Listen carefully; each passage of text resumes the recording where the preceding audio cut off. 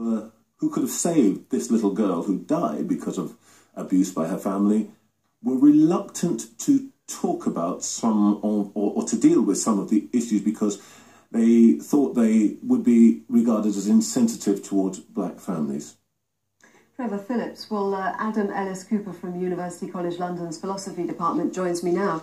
Thanks for coming in. Do you think that Trevor Phillips is right when he says there are things you cannot say about race?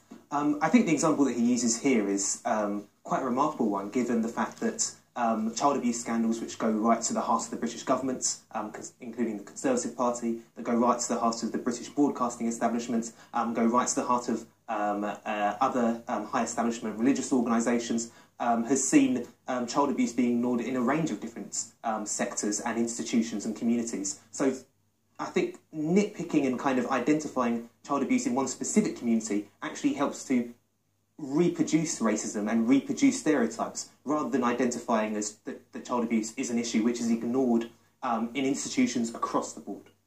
Do you think if there is a sense that certain things can't be said because of sensitivities over race, it's harmful for a helpful debate in this country? I think it's important that we have an open and helpful debate. Some of the examples that Trevor Phillips uses are things like what he calls black-on-black violence. So he identifies that the majority of black people who are murdered by other black people.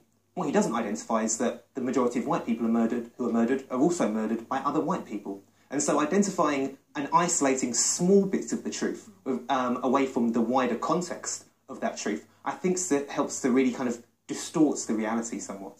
So what do you think of his intervention? I think that his intervention creates a false reality, basically. He kind of picks and chooses little facts here and there. So, for instance, he decided to look at the wealth of Jewish families, rather than the fact that the overwhelming majority of wealth accumulation comes from financial institutions which aren't run by Jewish people. But the fact that financial institutions which engage in far greater wealth accumulation aren't run by Jewish people doesn't really fit into our stereotypes. So therefore we kind of pick little bits of truth rather than the whole truth. And that helps to really reproduce stereotypes rather than giving us a broader, clearer picture about how society is structured. So what are you saying then? Do you think he's seeing sensitivity where there isn't any? It's just that he's now picking out examples that you feel are not necessarily helpful? I think what Trevor Phillips clearly has done is identify specific bits of the truth which are greatly decontextualised. So one of the other examples he uses is that black people are more likely to be convicted of a violent offence than a white person.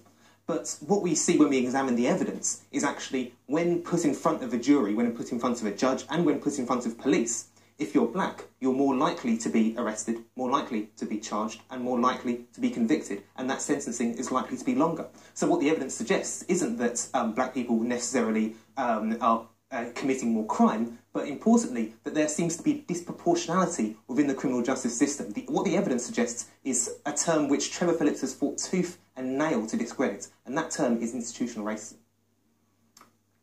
Does this open up a debate which you think is helpful, or I'm sort of almost getting the sense that you kind of think it's not helpful and it's sort of not, it's almost better not to look at it in the way that he's doing it? I think that Trevor Phillips is actually narrowing the debate. I don't think he's broadening at all. He's reproducing stereotypes which identify either complete falsehoods or nitpicking little bits of truth in order to reproduce stereotypes, which I don't think is useful at all.